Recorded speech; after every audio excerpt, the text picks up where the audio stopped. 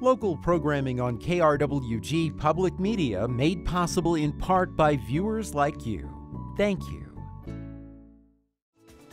This is KRWG Public Media, TV, radio, online. News that matters. Now, across the Mesilla Valley and the borderland, the stories that shape our community.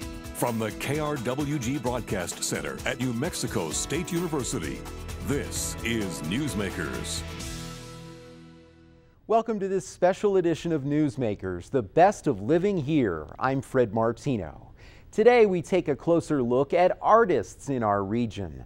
Whether they paint, draw, build, or photograph their passion, it's clearly visible in everything they do.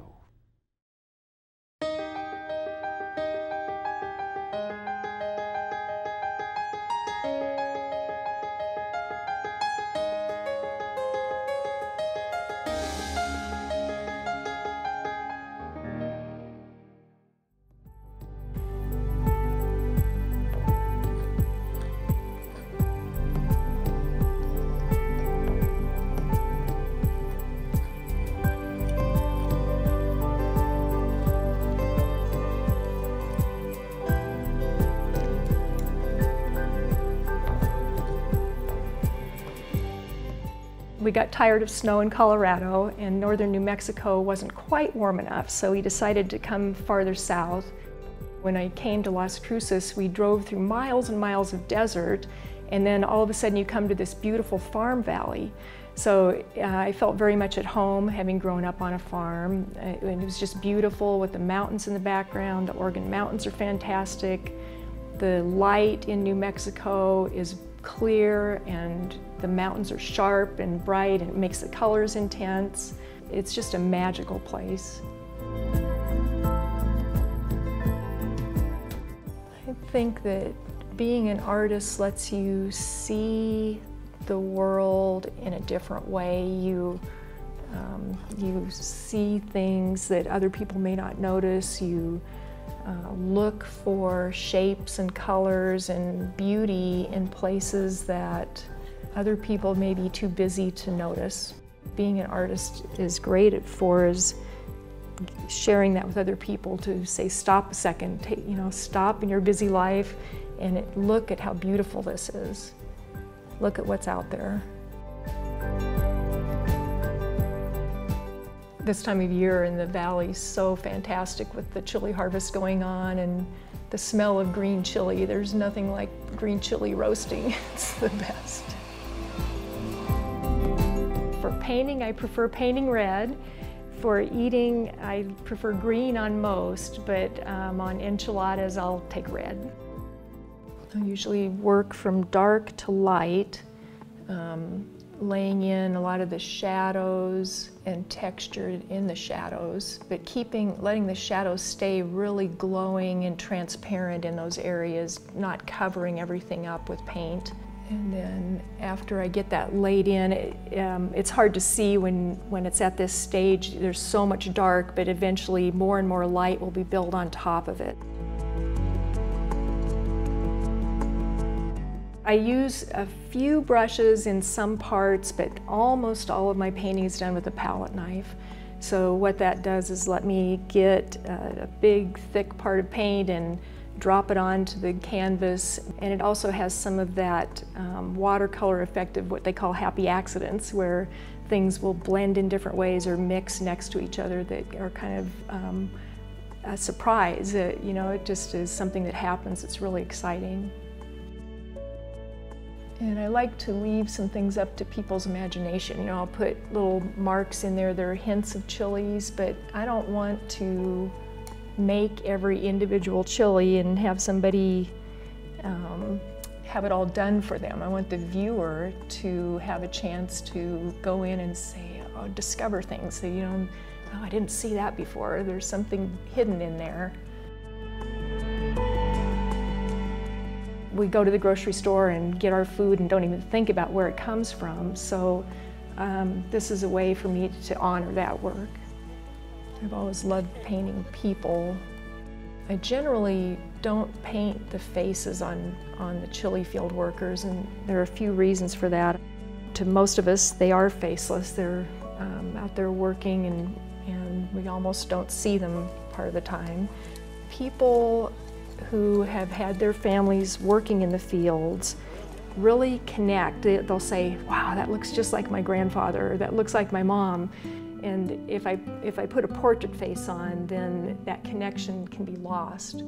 So I think it's kind of neat that they like that. They see that I'm trying to honor the people working there, and it reminds them of something in their heritage.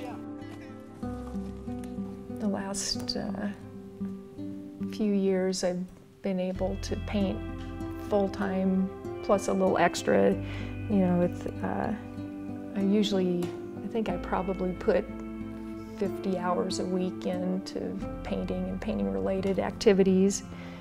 And it's just such a great way to spend the day.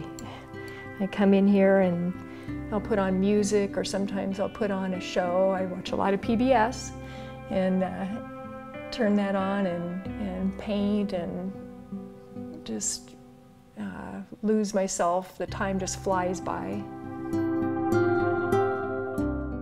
My website is jerisstudio.com. It's JERISSTUDIO.com. I'm working on each painting. At that time, it's my favorite, but I love sharing them with people. I love seeing it go to somebody who really loves the color and the subject and can enjoy it, because I want to go on and do the next one.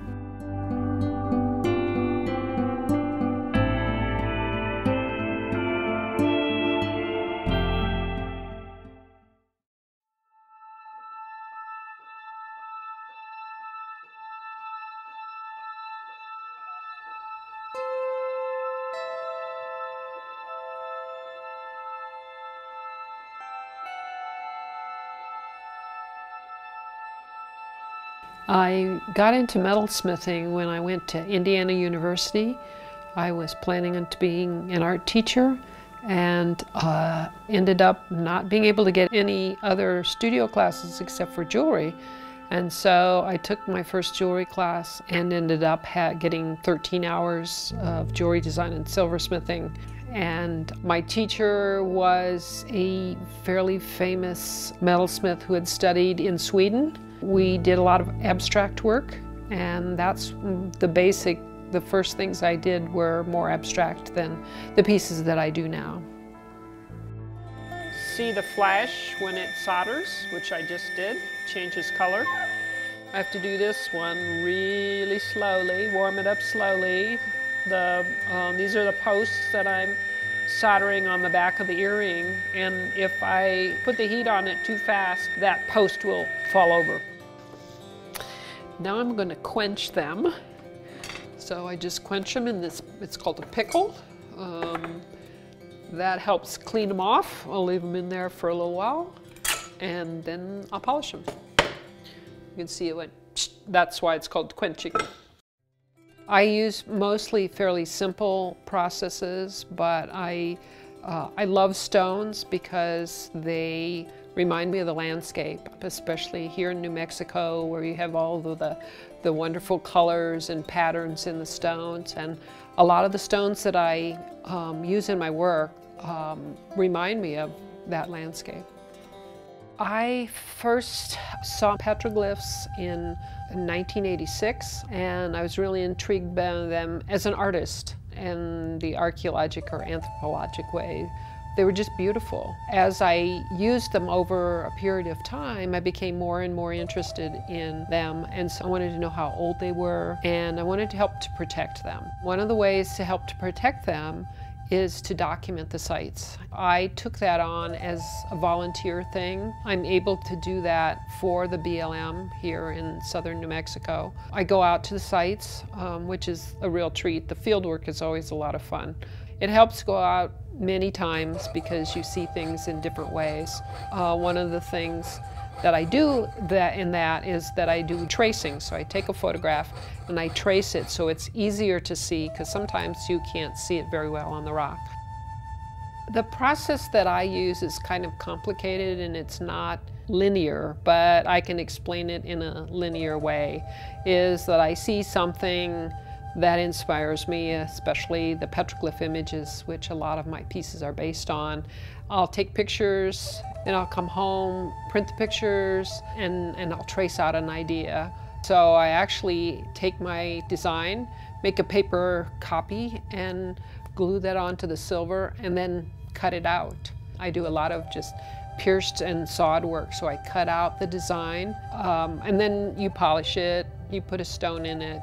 I'm cutting out this piece. What I do, this is a jeweler's saw through the hole. I've already drilled holes in here. Then you tighten it up. This is one of the first processes you learn. Is if you're working on metal, you learn to saw. In some ways it seems laborious, but for me it's very relaxing. Once I'm done cutting it out for the first time, then I will take off the paper pattern and look at it again.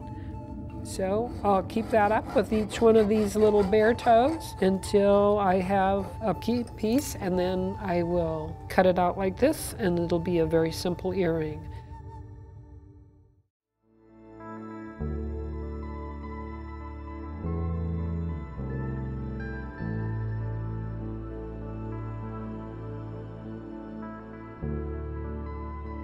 The best place to find me is on my Sanity Silversmithing Facebook page, because that's where I put my new work. I think you have to find your own voice. You have to work very hard. You have to wear every hat there is. I don't think it's as easy as a lot of people, would imagine to be an artist. I think you have to be fluid. But you also, at the same time, have to follow your heart. If your heart's not in it, it just doesn't work.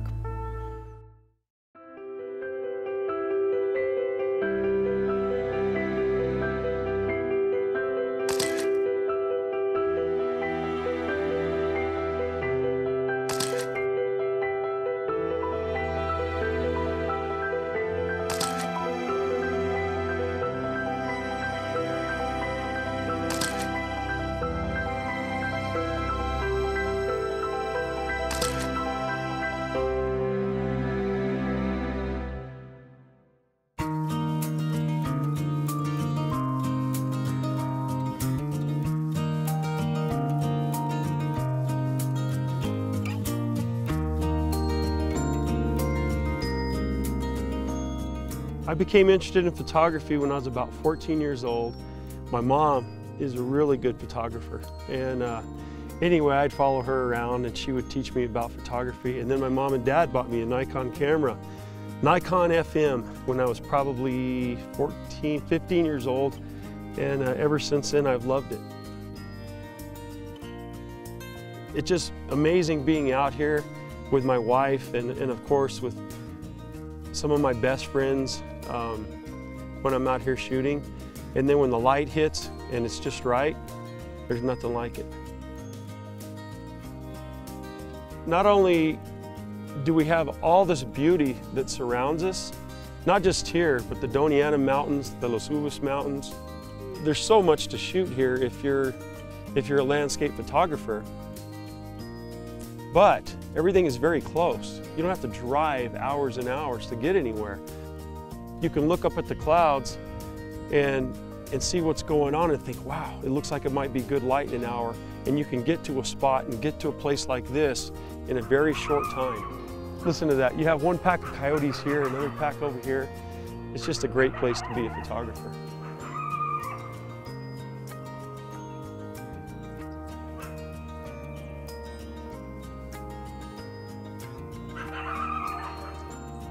The photo Mourning the Dead, Kiki and I were hiking up in the Oregons, and we just came across this deer skull. And I thought, wow, that'd be amazing to have that in a photograph. It looked like it was going to be a great sunrise the way the weather forecast was looking. I found the deer skull probably a mile from where I took the photograph.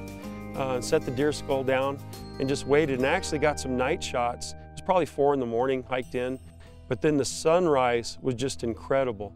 And it actually turned the deer skull this orange color, you know, it was just really beautiful.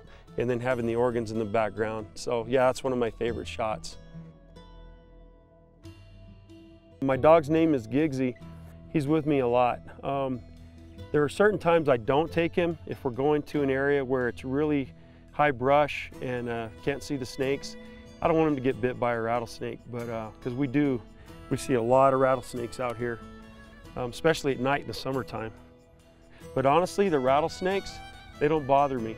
It's the ants. At night, you can't see the ground. And I don't know how many times I've set my tripod up in an ant bed. Ants crawling up my pants, and you don't know it till you start getting bit. And anyway, that's always a lot of fun.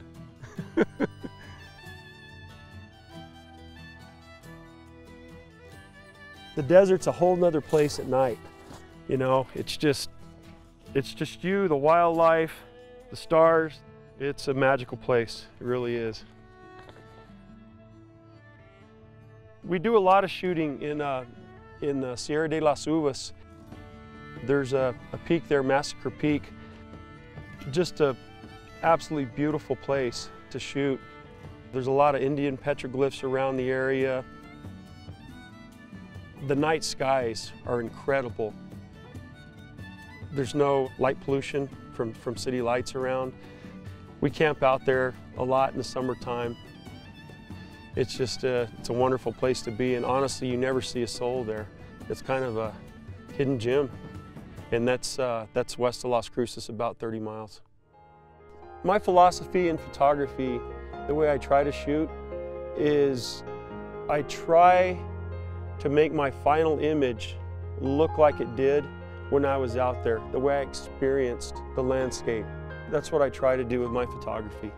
When somebody says, wow, I could tell that image was yours before they even knew I took it, that really makes me feel good. It lets me know that I do have my own style.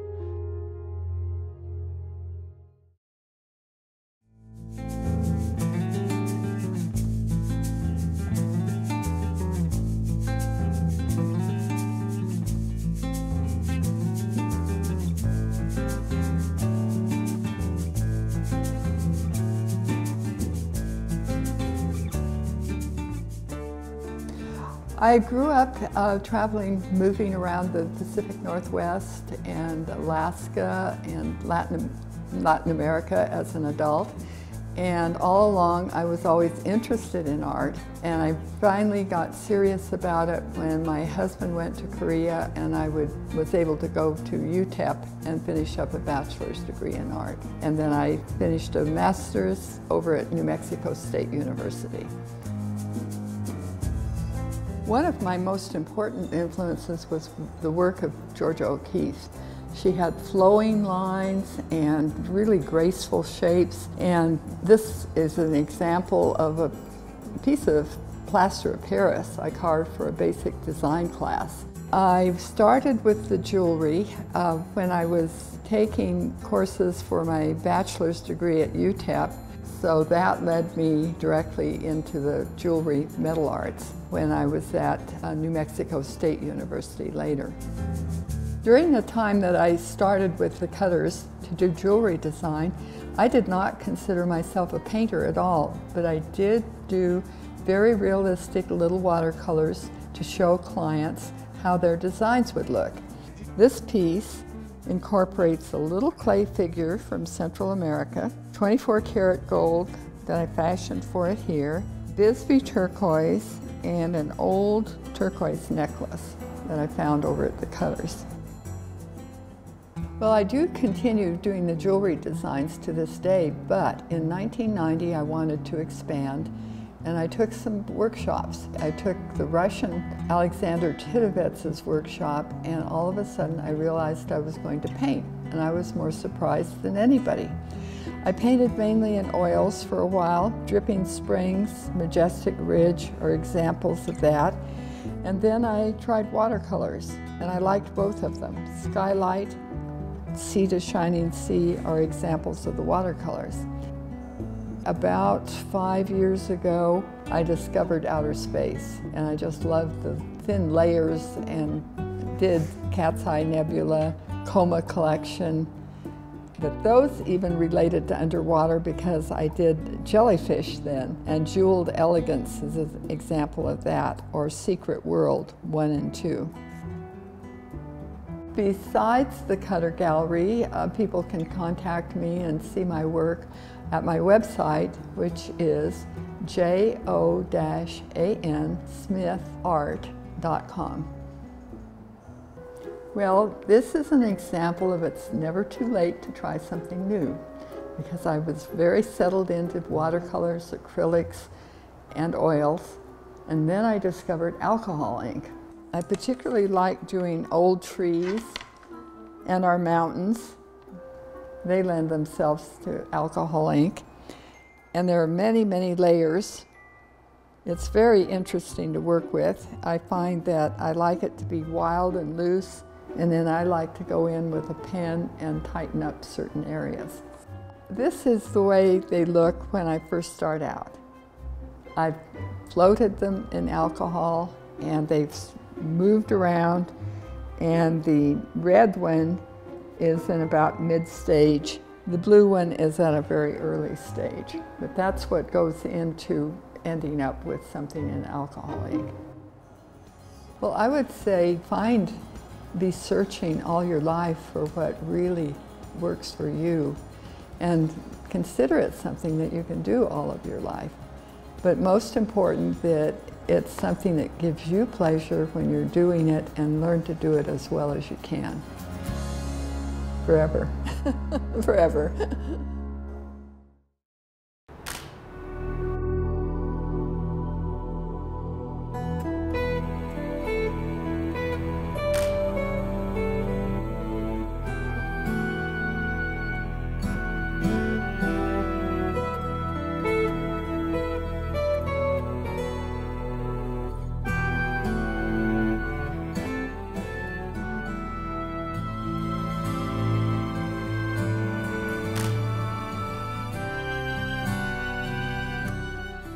Well, I prefer to shoot in the morning and the late afternoon, and almost in the twilight hours are really golden opportunities for dramatic light, and especially in New Mexico. That is just the really perfect time to photograph. During the day, there can be many opportunities, especially in photographing in black and white, because it does offer for you to be able to work with the contrast and the tones and the stark lighting, and sometimes get some very dramatic effects. We have lived in the Mesilla Valley since 1990, and the Organ Mountains are just a part of our fabric.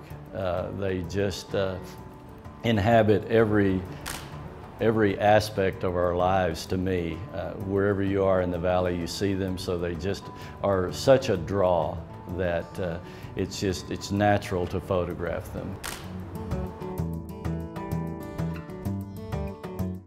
My style of photography, being in black and white almost exclusively, is again about composition and shape and form, and the tonal contrast, the subtle tonal changes to really try to bring forth what you would like for the viewer to experience, and then also for them to experience from viewing your work. I will carry 3. Usually a wide angle and the full range, wide angle and a mid, and a 70 to 200.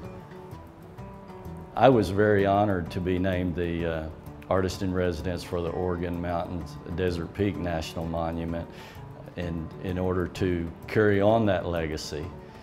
I think, or I believe that the Friends of the Organ Mountains Desert Peaks, and as well as the Bureau of Land Management, are to be commended for developing the Artist in Residence program here locally. I think it will just return many benefits over the next years. My favorite photographs it would be really difficult to say. They're somewhat like your children, especially in my landscape work, because again, I really try to be mindful and contemplate why I want to take the scene to start with and what the scene is actually giving back to me. Probably my favorite place and my favorite photographs is my work and portfolio from Yellowstone National Park. And one reason that is I usually go in the winter when the interior of the park is closed, so there is very few tourists or travelers out there at that time, and you can really get a feeling for the challenges and difficulties of the wildlife, and just the stark beauty of the park is just, to me, the most fabulous place that I've ever photographed. My work is online at my website, zone8.com. By living here, you experience so much, to me, freedom, the vastness, the creative atmosphere, the melding of cultures that have all evolved into making New Mexico what it is, which I feel is very diverse, creative, open to change, open to art, open to new ideas.